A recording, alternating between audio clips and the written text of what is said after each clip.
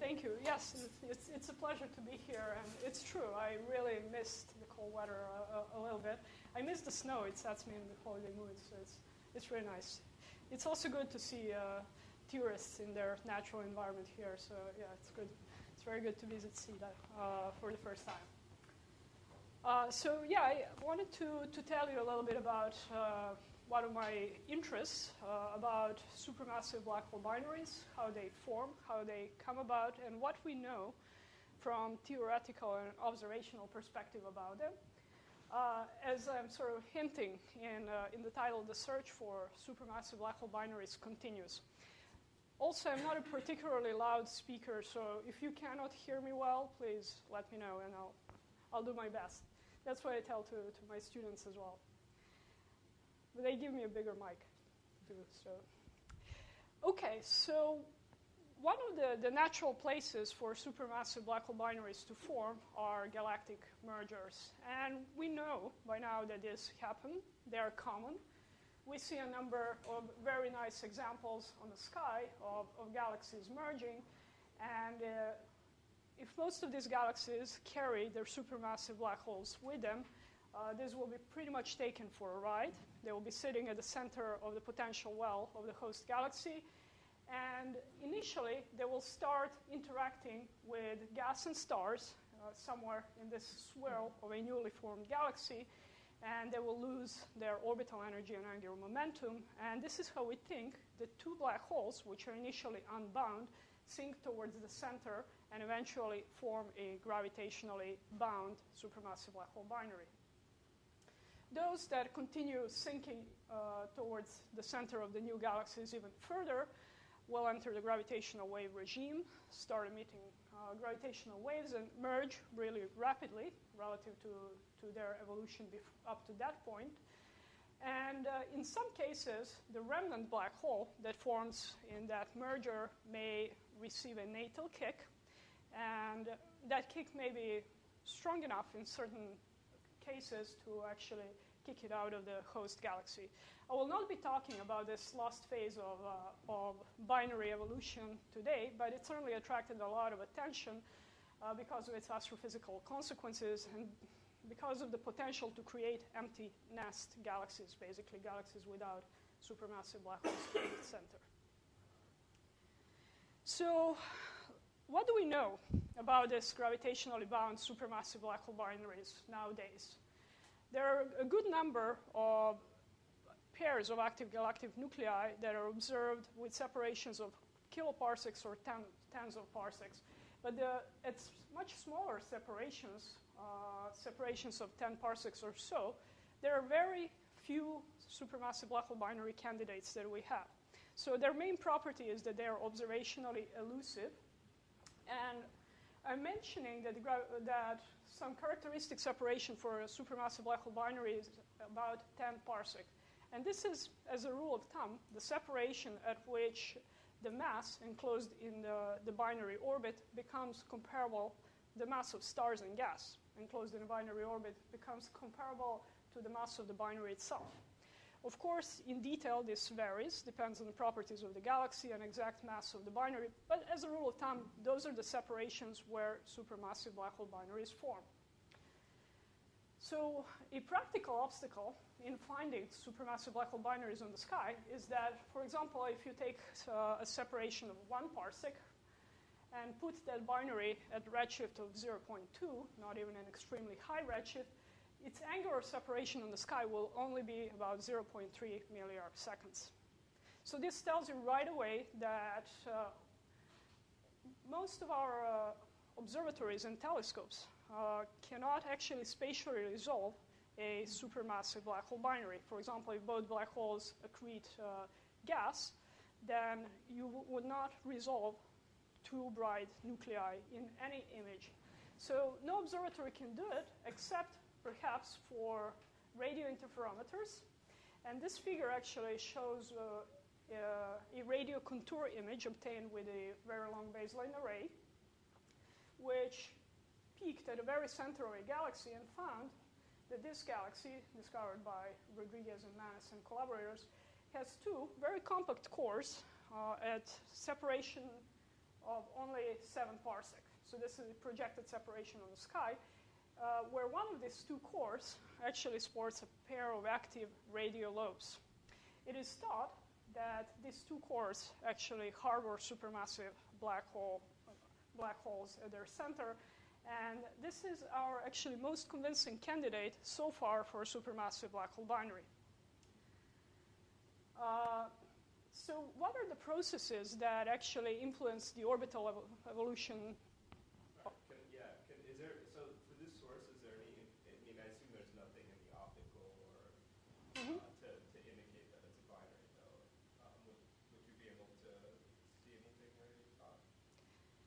Is there any hope of seeing, I guess, anything? At any other wavelength, yeah. You mean?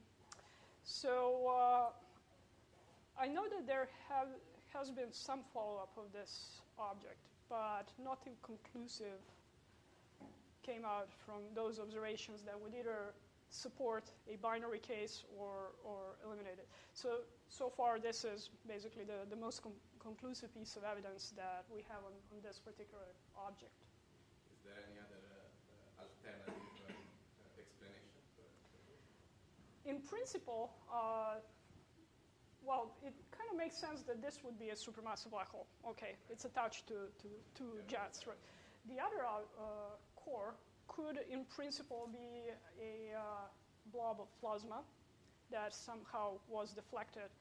An interesting thing, or a bit of information about these two cores, that they both exhibit a relatively flat radio spectrum, which is typically found in AGN. So this is what led, basically, to suggestion that both cores may harbor supermassive black holes.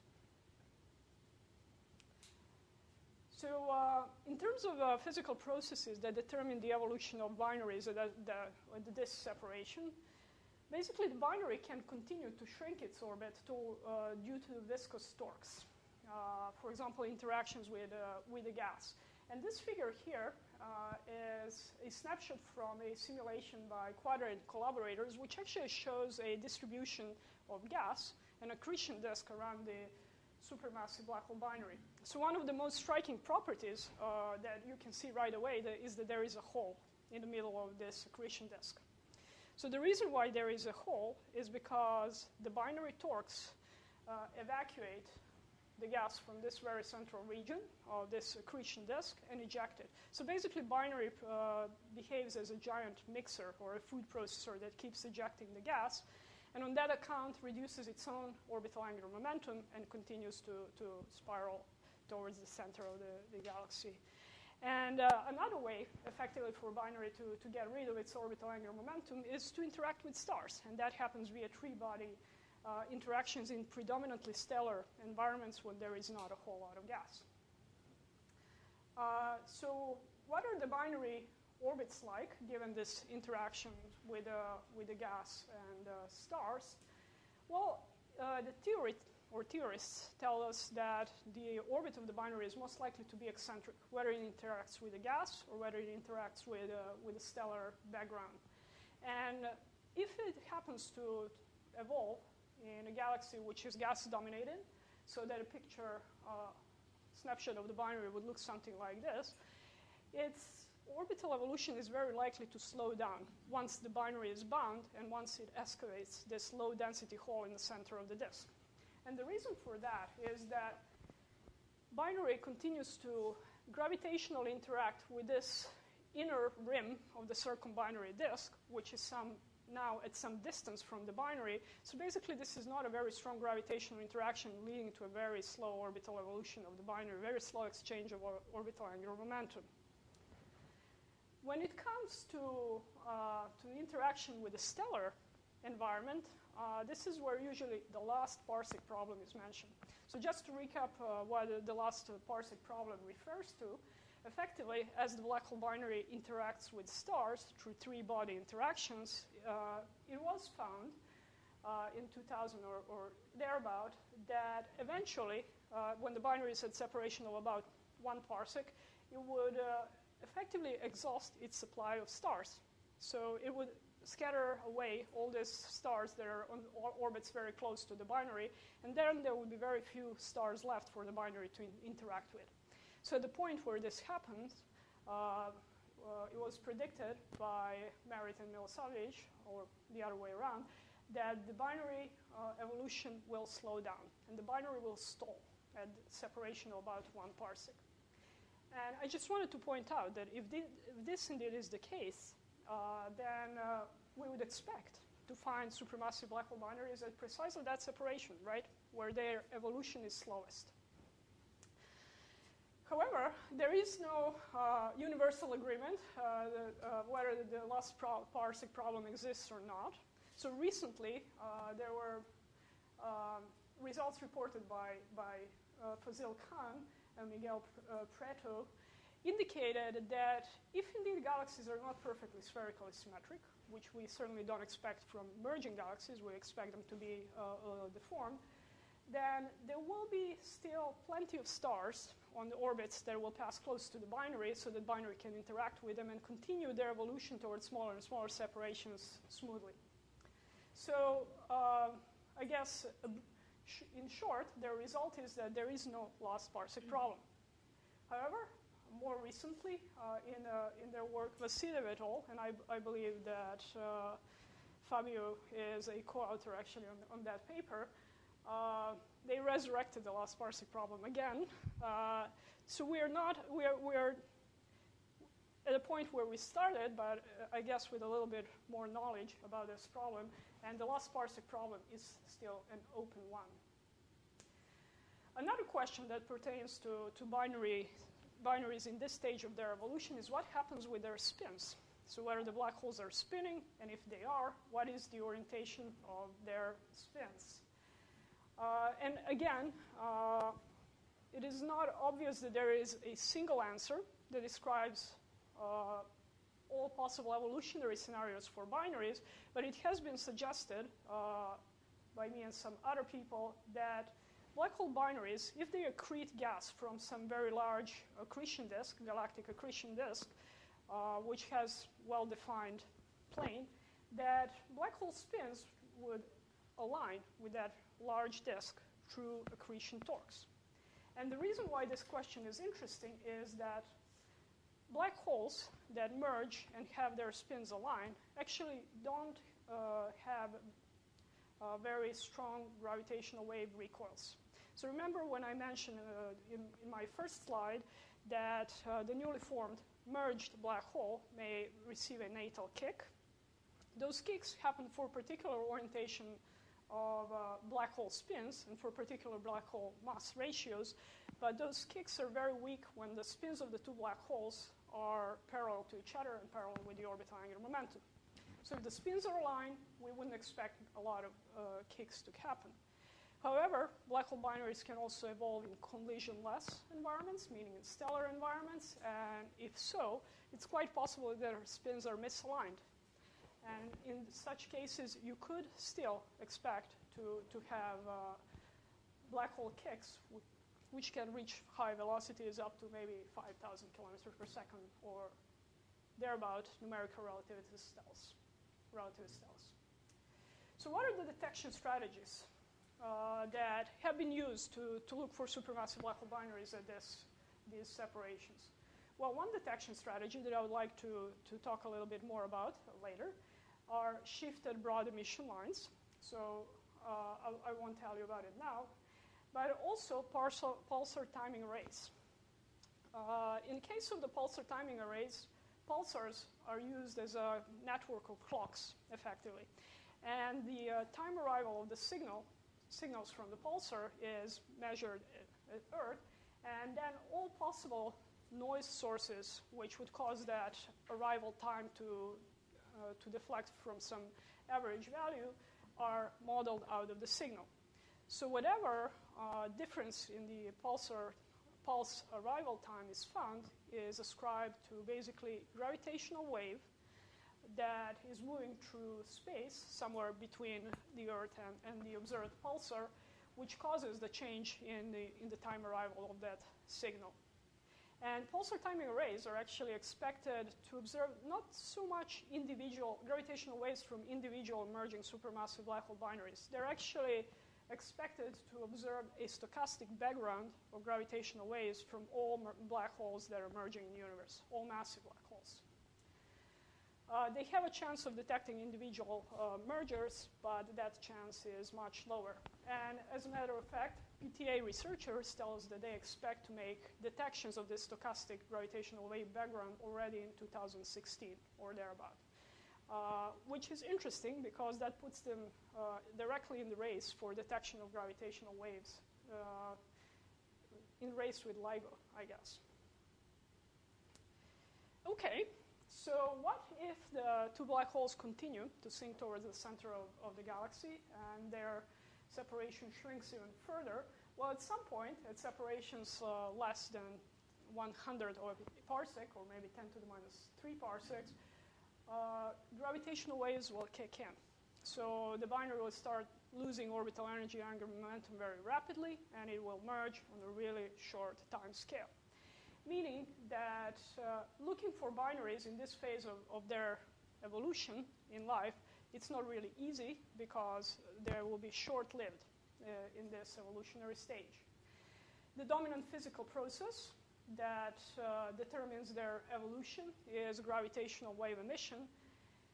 And really the motivation to study these objects, since it's so hard to look for them in surveys because they're short-lived, this is exactly the observed candidate that we have. Notice that it's an empty picture frame. We don't really have candidates for merging supermassive black holes. But the motivation to study them came from the prospect for detection of gravitational waves by the space-based gravitational wave interferometer, which you may know under the name of LISA or ELISA. So ELISA's future has been uncertain for some time now, until maybe a week or two, where the European Space Agency announced that they officially reserved a launch opportunity in 2034 for a gravitational wave space-based observatory like LISA, meaning that they will support the development of technology and science, which will hopefully lead to a launch of one such mission in 2034.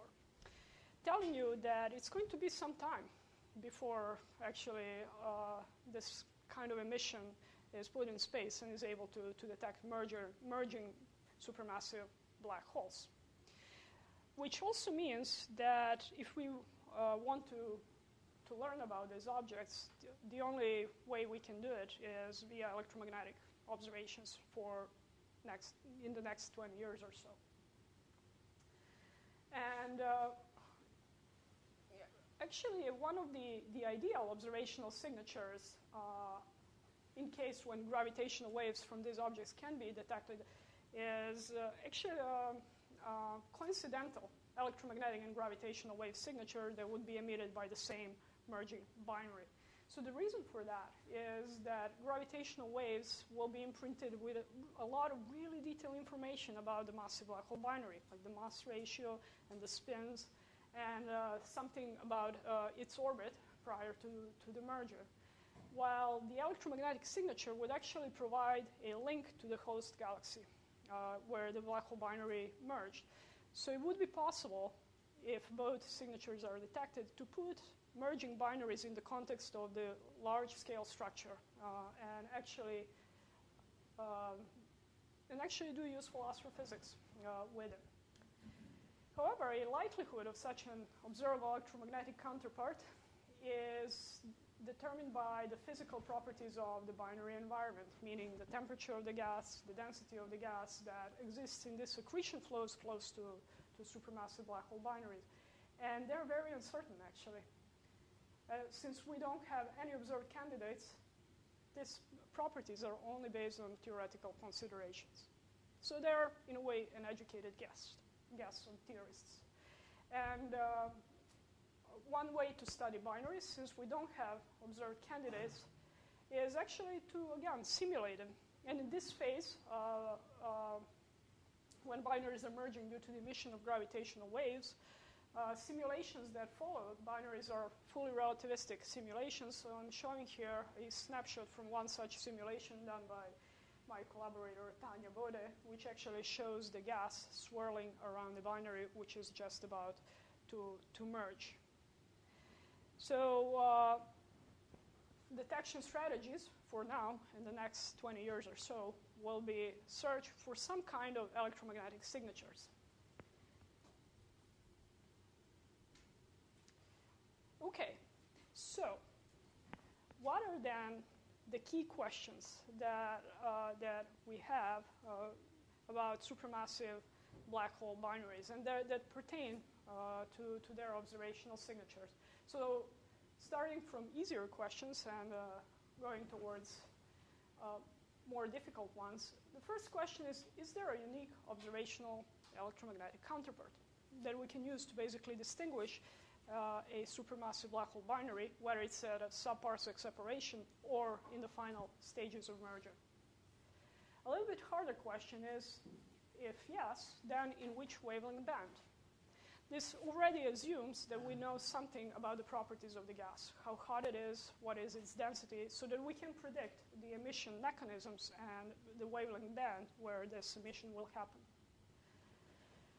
The hardest question of all is whether this electromagnetic signature actually carries some information about the black hole binary itself, about the spins, about the mass ratio of the binary, and about its environment, whether it's a predominantly gaseous environment or something else. And I guess if I had to summarize what electromagnetic signatures have been predicted, I would say many and varied are predicted by theoretical models. And simulations and theoretical models actually at this point can predict pretty much any signature starting from radio all the way to the gamma ray wavelength. And if you're not happy with that answer or with that statement, I hear you. I think that at this point we desperately need some observational constraints in order to narrow down the theoretical parameter space, which is really, really broad. In my humble opinion, we cannot really justify making even more complex models and more complex simulations because our observations are not there yet to support the complexity of models that we can build. And I think that simulations are actually complex enough because they include MHD, they include full relativity, many, many bells and whistles. They don't include everything, not from the first principles, but they're pretty sophisticated and complex. But we are in the need of observational constraints which can actually point us in the right direction when it comes to the part of the parameter space that we, the theorists, should be looking at. So just to give you a flavor of how one such study, theoretical study, may look like that aims to model observational signatures of a binary, I wanted to discuss work done by my collaborators and myself, and I also wanted to mention that Carlos Valenzuela has done some very, very nice work and studied what are the observational signatures of black holes merging in background electromagnetic fields. So this study actually focuses on merger of two black holes. So it follows the two black holes just a few orbits before the merger. And two black holes are immersed in gaseous environment.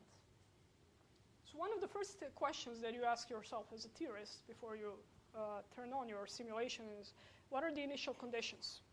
And because we don't know exactly what are the physical conditions in the vicinity of supermassive black hole binaries, we started with different scenarios. In one scenario, we assumed that the two black holes are immersed in a very hot, radiatively inefficient gas flow. This flow is thermally supported by thermal pressure, and somewhere at larger radii, far away from the black holes, when radiative cooling becomes efficient again, it may as well turn into a geometrically thin accretion disk again. But it's very spherical and very low density at the very center. In the second scenario, the two black holes are orbiting within a geometrically thin and optically thick accretion disk. They created this low density opening at the very center of the disk. And both black holes can capture, in principle, some amount of gas from the inner edge of this circumbinary disk. So they can form their own mini accretion disks, and they can light up effectively in this scenario. We picked these two scenarios because we thought that they effectively bracket a whole range of physical scenarios in which black hole binaries may find themselves. And our additional parameters are the mass ratio and black hole spins, basically, of the two black holes, meaning the orientation of the spins of the two black holes. So to give you an idea how one such simulation looks like, I wanted to show you a merger of two black holes in a hot accretion flow. So that's the first scenario that I outlined. In this scenario, the two black holes have equal mass. So the mass ratio parameter is equal to 1. They have spins. Both black holes have spins of 0.6. The spins are parallel to one another, parallel to the orbital angular momentum. You can already guess this is where the two black holes are. The color shows the gas density, with the lighter color marking the higher density gas. And notice that the size of this computational box is actually really small. It's only 10 gravitational radii. And just as a reference, the event horizon of a non-rotating Schwarzschild black hole is only 2 gravitational radii. So this is very close to the merger. I should also mention that this is a purely hydrodynamic, fully relativistic hydrodynamical simulation. There are no magnetic fields and there is no radiative cooling in it. Okay? So as the two black holes start orbiting, you will notice that they will come closer and closer to one another because they are losing orbital energy due to the emission of gravitational waves. And they're forming this high-density tails, which will intersect and create turbulence. All the while, the high-density gas is mostly located somewhere in the region between the two black holes. So it turns out that this orbiting tails will create some modulation in the light curve that I will show you later on. The two black holes merge, and due to the perturbation in the background potential and the loss of mass to gravitational waves from the central black holes actually very rapidly swallows this turbulent gas that was mixed by the two black holes prior to the merger. I'm sorry? What was the period of the binary? So there is no single number, obviously, that I can give you because the period changes. But let's say at the largest separation, if they were moving on an orbit without any losses, I would say about an hour or thereabout in the frame of the binary. This must be like sync particles or something, right? I mean, it's because there's no. I mean, obviously the black hole would be RG in size at the very least, right? So how is this? This is in full GR, I guess. It is. This is full GR. Yeah. Why am I not seeing an event horizon around the black hole that's of order m in size?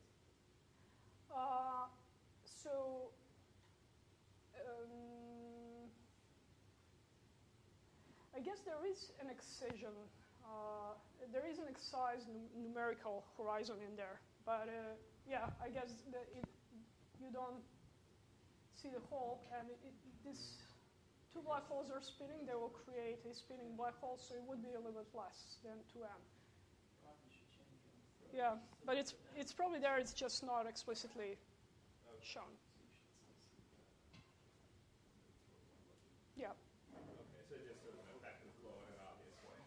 Yeah, yeah.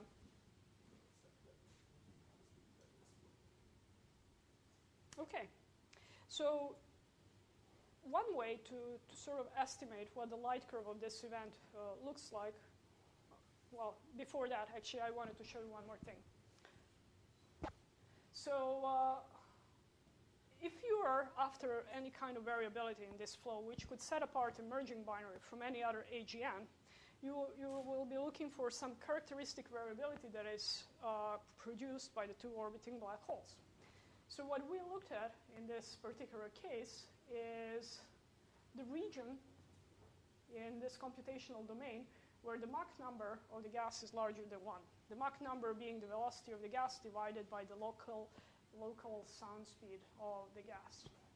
So these are snapshots that correspond to the same simulation that you just saw for the same mass ratio and the same spins. So initially we see that actually shocks are confined to this region of two high-density tails that follow the two black holes of their orbit, but then later on the shocks are mostly confined to the region or just outside of the orbit of the black hole.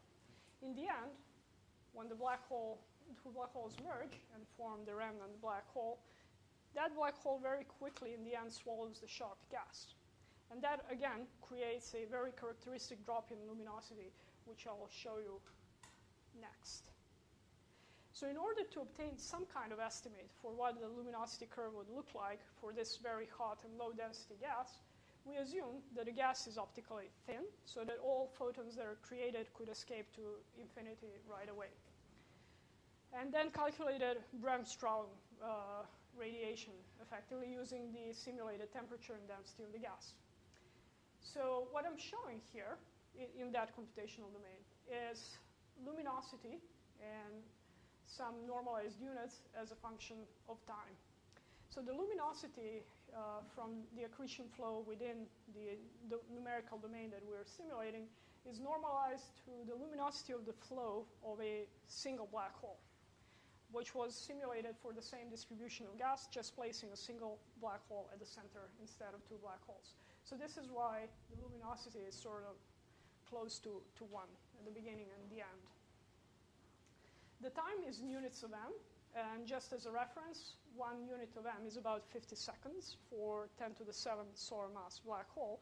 So the extent of time that you are looking at here on the x-axis is actually several to 5 hours in the frame of reference of the massive black hole binary. Time equals 0 marks the coalescence. So different colors here and different lines illustrate what this light curve would look like for several different simulations that were carried out. And we carried out simulations for equal mass binaries or for mass binaries with mass ratio 1/2, which is a mass ratio that effectively numerical relativity simulations can handle. Simulating smaller mass ratio becomes increasingly difficult for numerical relativity, and simulations become too numerically expensive. So in some scenarios, we simulated parallel spins of the two black holes. In some other scenarios, we simulated a spin configuration like this, and the second one in purple was more like this. One thing to notice is that all these curves look very, very similar to one another, with some very small differences between them. We see some gentle undulation on the top of the curve, which is related to the orbital period of the binary as it merges. So the frequency of this signal sort of rises towards the coalescence. And this quasi-periodic variability is due to the beamed emission by the two high-density tails that are orbiting and approaching and receding from the distant observer. This rise corresponds to the shocked gas that accumulates within the orbit of the binary just before the merger. And the sudden drop is associated with this very last moment when the remnant black hole swallows a lot of shocked gas that surrounds it. So we're very happy, actually, to see that rapid rise and drop-off are very robust features of all light curves, regardless of the parameters and initial conditions, because that was a result that was also recovered by another group who did a very similar type of a study, but starting with using different codes, starting from different initial conditions. They basically recovered this sudden rise and drop-off, which in terms of observations, I guess, would correspond to an object which became brighter on the sky and then suddenly disappeared, effectively. So that would be the signature in this case. The quasi-periodic variability actually is a very low amplitude, and I think that it would probably be hidden by any kind of AGN-like behavior, and any kind of AGN-like variability would actually be a noise with a larger amplitude that would probably hide any kind of quasi-periodic signal in the light curve. Okay, so if you're an observer or ever thought about such things, you would definitely want to know what kind of luminosities you should expect and whether such luminosities can be detected. So we carried out a simple estimate for what these luminosities would be in case of this particular accretion flow. And since we are normalizing to the luminosity of a single black hole, I'm only showing the luminosity of the flow for around the single black hole. So, for example, Bremsstrahlung radiation would be of order of 10 to the 41 erg per second, assuming that the central black hole has mass of 10 to the 7 solar masses. And again, we assumed that this emission is optically thin in order for photons to escape from the merger to infinity. The temperature of the gas, in this case, the proton temperature of the gas is very close to 10 to the 12. This is gas that is very close to the event horizon of the black hole. So it's at its hottest. But because the plasma is very low density plasma, we expect that the electrons would leave at actually much lower temperature.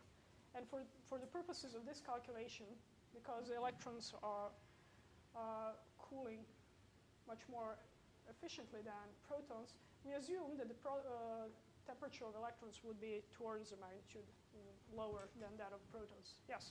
How do you decide how much gas there should be so you can say, yes, it will be optically thin? So that is a good question.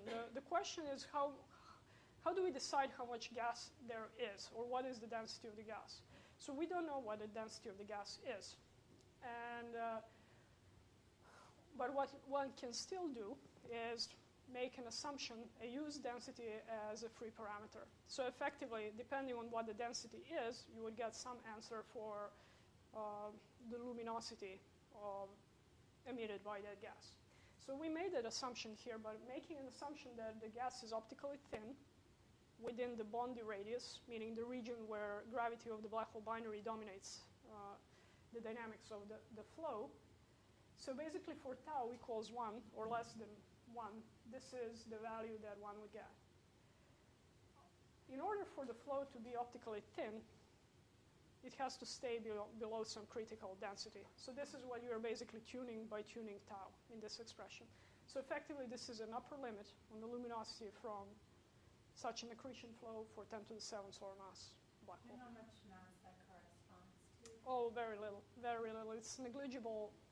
Relative to the mass of the black hole binary, it's negligible. So it pretty much continues its evolution as if it was in vacuum. Is it reasonable to ask what is the accretion rate in units of Eddington for this problem, or is that not? So it's reasonable to ask, and I don't remember what it is. Again, for the reason that this is a free parameter, in principle it can be a value that depends on the density of the gas, but then we don't know what it is. But Eddington for 10 to the 7 would be 10 to the 45, right? Yes. So, that's the scale. right. So I don't know what the accretion rate exactly corresponds to, but yeah, you are right. The Eddington luminosity would be 10 to the 45 erg per second for Eddington. For 10 to the 7 solar mass black hole. So this is orders of magnitude order. Okay, and then playing the same game to estimate what would the synchrotron emission be from a similar type of a flow, assuming that there are magnetic fields of some particular strength in that central part of the accretion flow. For this estimate, we assumed that the energy in magnetic field is only about 10% of the thermal energy of the gas. And we obtained some synchrotron luminosity. So for the gas, where electrons are at the temperature of 10 to the 10 Kelvin, Bremsstrahlung emission would peak somewhere at hundreds of kiloelectronvolts. So this would be hard X-ray emission. Synchrotron emission would peak somewhere in millimeter or sub-millimeter range. And it would in fact provide soft photons for inverse Compton scattering. So those synchrotron photons could in principle be upscattered by inverse Compton scattering, which could have luminosity of similar order. And again, it would peak somewhere in hard X-rays. Yes? Simulation predict the temperature, or is that another? So it does. So this is a hydrodynamical simulation, which means that the temperature of the gas is something that evolves as a function of time. But we do start with initial conditions, which are hot and low density accretion flow, which is relatively uniform in density, and then set it off and see whether the distribution is as the binary evolves. So again, this is just one type of a model that I wanted to show you. And to give you an idea about how would this other model look like, where the two black holes merge in a circumbinary disk, I wanted to show you yet another animation. Let me just ask, how much time do I have? Is it till 4 or? Yeah, till 4. If you go a few minutes beyond 4, it's okay. Okay. I better speed up. Okay, so in this particular case, this is a merger of an unequal mass binary. We are looking at a vertical slice through the disk, so the disk appears as a wedge, looks sideways. The spins of the two black holes are misaligned in this case, and the geometric aspect ratio of the half thickness of the disk relative to the radius where that measure is taken is 0.2. One thing to mention is that now the size of the box is different. It's 60 gravitational radii. The two black holes are here. Here is the more massive one, and the little dot is the less massive one. And they will come in and out of the plane of the screen. So you will see them bobbing around. We see that both black holes manage to capture some fraction of gas from the inner edge of the disk, but not a whole lot. And effectively, at the same time, they're pushing the disk back, the torques from the supermassive black hole binary. So in this particular simulation, we found that, yes, the two black holes will manage to accrete a little bit of gas, but they quickly decouple. And the density of the gas in that central region is really very low. So we concluded that emissions signatures will not be particularly bright or observable. The more recent simulations, which follow the evolution of the binary in a magnetized disk with fully consistent magnetorotational instability and all other bells and whistles, they find that actually the accretion rate may be significant enough into this cavity to provide enough gas for this supermassive black hole binary to shock and interact with in order to create very luminous Eddington luminosity level signatures. So these are simulations and work by Shi et al., who was a graduate student with Julian Krolik, and also by Scott Noble, but also more recently by Brian Ferris, who carried out simulations in 2D. Your simulations are the initial conditions react, or do you just evolve them for 3 orbits from whatever we discussed at the beginning? So I think in first simulation they evolved for a few orbits before. yeah. Before So in this particular work we did too, but it's really expensive to follow many orbits. So we did it for a little bit and then started the simulation. So it's somewhat relaxed, I would say. There are But a few orbits before. It's not just 3 orbits from the initial conditions. There are a few orbits before when you let it loose. yeah. Where the disk has the time to relax a little bit in this potential. But yeah. Okay. So in the time there is left, I actually wanted to tell you, now that you have an idea of how theorists and simulators predict observational signatures and how the simulations look like, what is it that can be done on the observational side to look for supermassive black hole binaries? And I again wanted to tell you about a particular observational effort that my collaborators and I work on, and I'm helping with basically since I'm a guest theorist on that project. So the idea is to look for shifted broad emission lines. And that idea is not new. It was already used to look for stellar binaries, for spectroscopic binaries, where each object is associated with some spectral emission line. And if you can see those lines in the spectrum and follow the orbit of the spectroscopic binary, you would see the modulation in the 2 emission lines due to the orbital motion of the stellar binary. Similar idea here, except that if the 2 black holes have their mini disks associated with them, you would see 2 broad lines, because these 2 disks are effectively broad line regions around the 2 black holes when they're at separation of about 1 parsec. And here is an example of such a spectrum. This is an optical spectrum showing the hydrogen-Balmer alpha line, which has 2 components. It has a narrow component, which is close to the redshift, or close to the rest wavelength of the host galaxy. So it's typically thought that these narrow emission lines are emitted from the gas that is far away from the center of the galaxy, and it's very close to the rest redshift, or rest wavelength of the host galaxy. On the top of that, you see a broad component of hydrogen-Balmer alpha, Balmer beta line here, which seems to be offset with respect to the rest wavelength of the host galaxy. So this type of a signature could originate from basically a supermassive black hole binary where one of the black holes is sporting an accretion disk, and this accretion disk gave rise to this broad emission line. However, what I also wanted to mention is that theorists tell us that subparsec binaries are intrinsically very rare objects.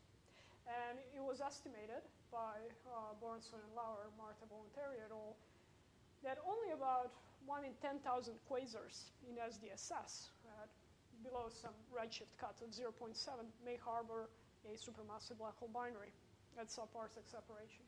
This value is very uncertain, probably by an order of magnitude up or down, but the key point to take home is that subparsec binaries are rare objects, and that one needs a large sample and also some very efficient method to select them. So taking a radio image of galaxy by galaxy would never work, right? There is no time allocation committee which would approve such a project.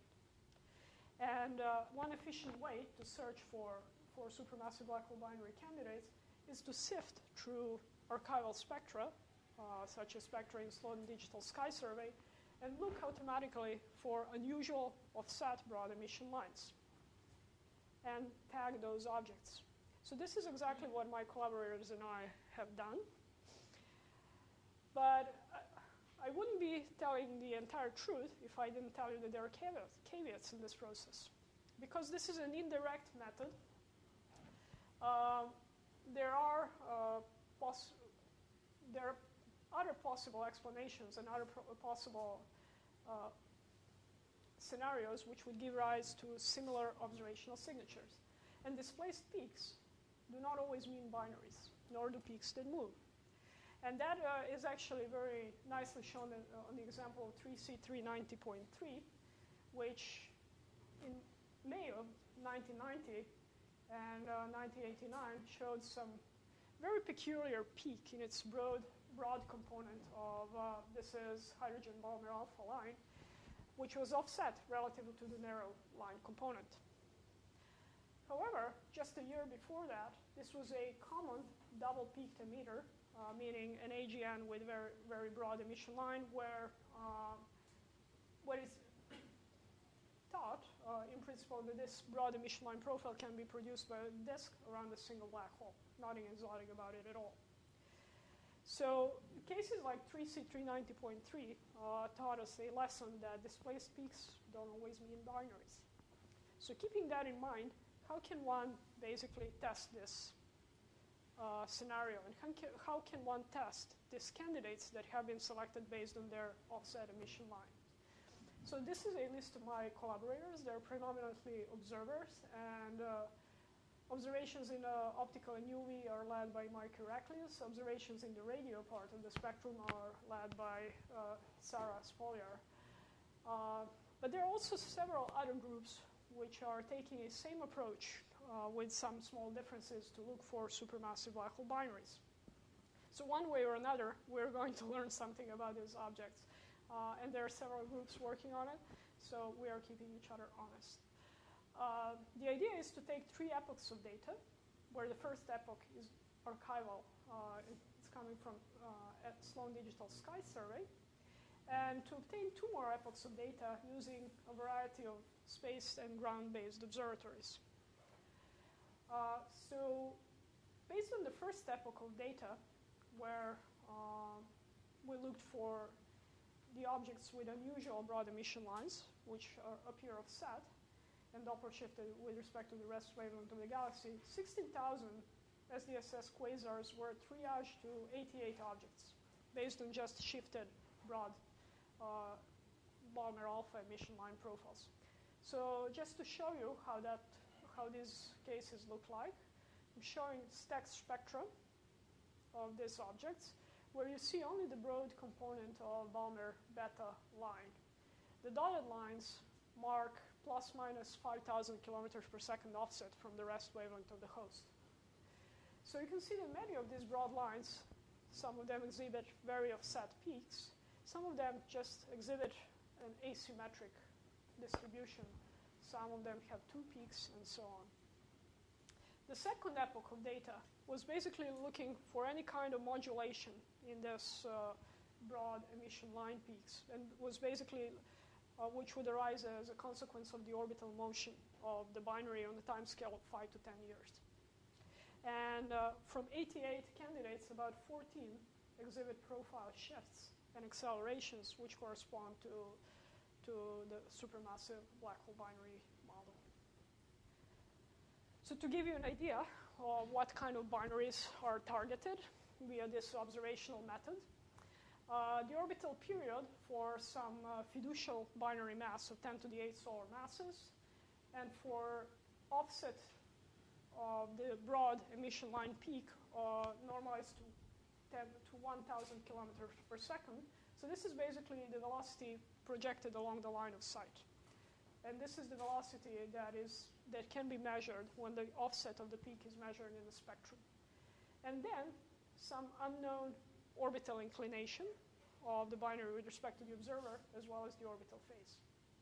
So with all those parameters taken into account, the orbital period of the binaries that are targeted by this method can be of order of a few hundreds of years, meaning longer than the human lifetime, but it can be as short as 10 to 20 years. The corresponding same major axis is of order of 0.1 parsec. And the accelerations in the modulation of the profile peak with respect to the rest wavelength is of order of 20 kilometers per second per year, meaning with a baseline of 5 years or so, the offset of the peak is of order of 100 kilometers per second, which is something that can be easily measured from the spectra at this point. Finally, So multi-epoch observations are used to test and reject the candidates from that sample. They include optical and UV spectroscopy. So here I just wanted to compare UV emission lines with the Balmer beta emission line and also with the carbon-4 emission line to show that they look consistent with one another, and they all look offset, which is consistent with the broadline region being moving as a whole with respect to the host galaxy.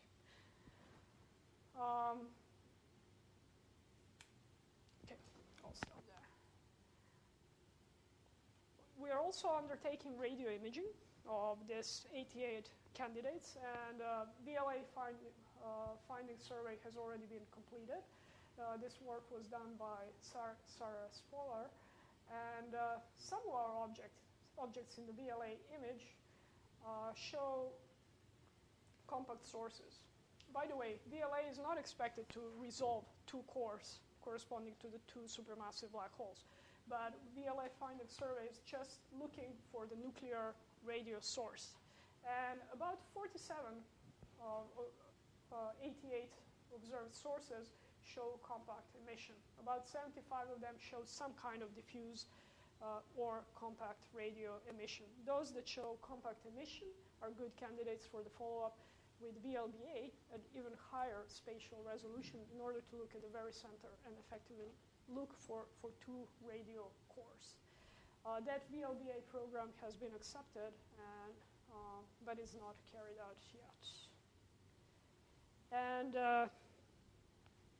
in the last minute or so, if you're a theorist, you, of course, would like to use this sample of supermassive black hole binaries to test evolutionary models, even by constructing probabilities that given some evolutionary model, a binary will be at a given separation for a given mass ratio and a given mass of the binary, as well as the given accretion rate, which stands as a proxy for the properties of the accretion flow around it. So one could effectively construct such a simple model, calculate the emissivities of the accretion disks that are associated with the black hole and the circumbinary disk, and finally calculate the emission line profiles and compare the synthetic emission line profiles like this with those that are seen in observations. So just very quickly, these two broad double-peaked emission profiles originate with a mini disk around black hole 1 and black hole 2. Circumbinary disk, the largest one, contributes very little to the total emission. It's just effectively passively illuminated by the other two disks. And the black line sort of gives you a total profile. And in some scenarios, these profiles can be very interesting. So this is something that can be compared in statistical sense with the observed set of emission line profiles. So in summary, theoretical models of supermassive black hole binaries are fairly involved and sophisticated at this point. I would say that they're in need of observational constraints. And I'm optimistic because better designed observational searches have been started and are being carried out over the past few years or so by several different groups. Is it early to celebrate the discovery of supermassive black hole binaries? Yes, absolutely.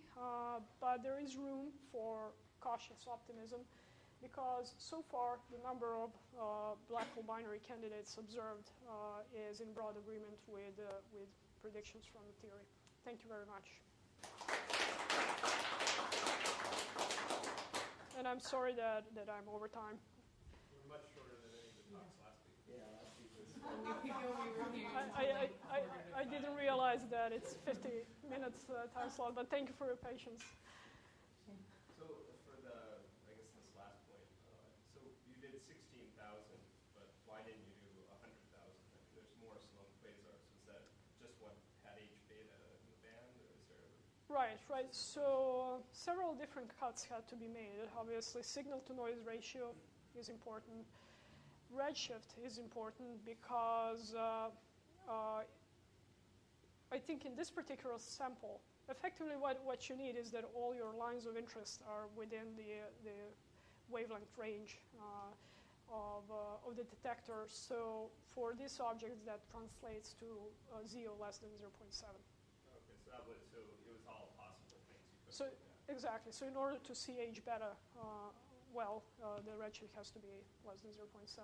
But other groups have looked at, like Jenny Green and her student, they looked at higher redshift objects, and they looked at, I believe, magnesium 2 line, which... Sounds difficult.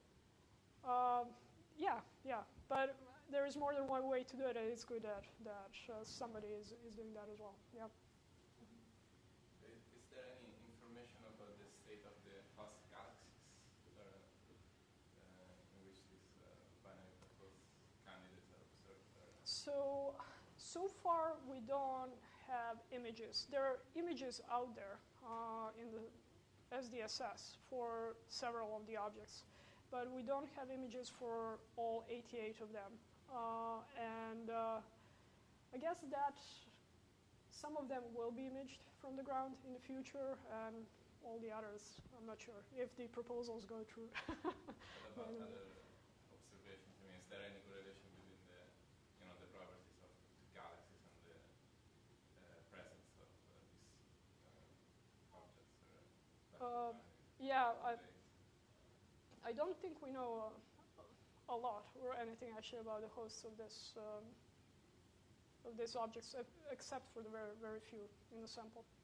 Do you mean like environment? Like if Yeah, there's like a lot of other galaxies? Oh, you mean whether they're in the cluster or... Them to show, tidal... Yeah, tidal features, exactly.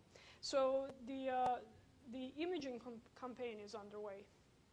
And except for those objects that exist in the archival data, we don't have images for majority of them. So I don't know. What's the redshift? I mean, most of these must be very hard to see anything brightness. So the nice thing about this set of objects is that they're a relatively low redshift. So the median redshift is 0.3. So I would say below redshift of 0.3, there is still a good chance, depending on the instrument and observational technique, there is a good chance to see tidal features. Beyond the redshift of 0.3, they fade away because of the low surface brightness.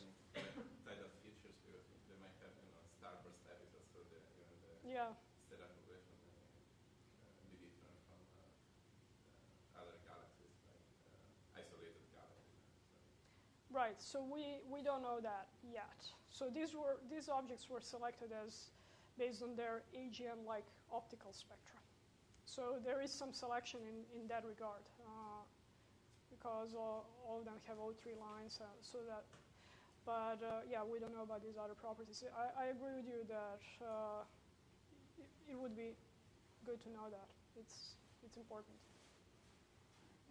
So for these shifts in the emission lines, in order for you to be convinced, would you have to look at it over time? Or is there a spectrum you would see that you would be like, that has to be it? Yeah, that's a smoking gun. So I can tell you that before the systematic studies were begun, there was a handful of candidates about which we got very excited.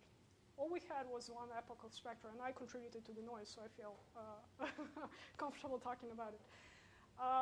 So we saw an object. It had a very unusual, perturbed and offset broad emission lines.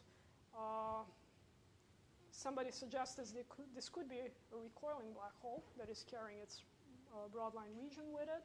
Stephanie Comosa actually and her collaborators. And we actually interpreted that broad offset line as a black hole binary candidate. There were a few others like that. And they were observed a few years later. So on some time scale after the first observation, their broad emission lines did not budge. What does that mean? So it pretty much became obvious that a single epoch spectrum is a dangerous way to leave. It's not enough. So it may be a good way, quick way to select, but to select candidates, but then follow-up seems to be essential. It's not an obvious smoking gun.